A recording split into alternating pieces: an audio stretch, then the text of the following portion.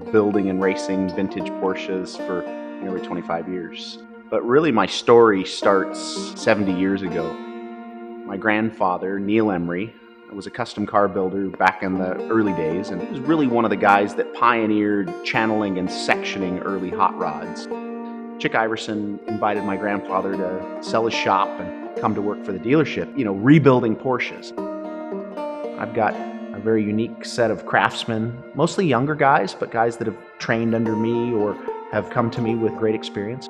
We use a number of old school tools, which are similar to some of the stuff that Porsche used in their Gamoon factory when they were building these cars originally. One is the English wheel. We also use an Eckeled craft former, which is a big power hammer that has interchangeable dies.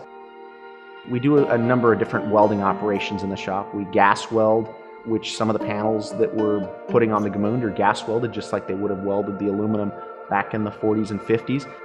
My grandfather, not only did he pass on his skill of gas welding and metal forming and shaping to me, but he also passed on some of his tools. So something that's very special to me is my cart with tools. I've got hammers and dollies in there that he used back in the early days. For me to be able to utilize old tools, but not just any old tools, tools that came from my grandfather is very special.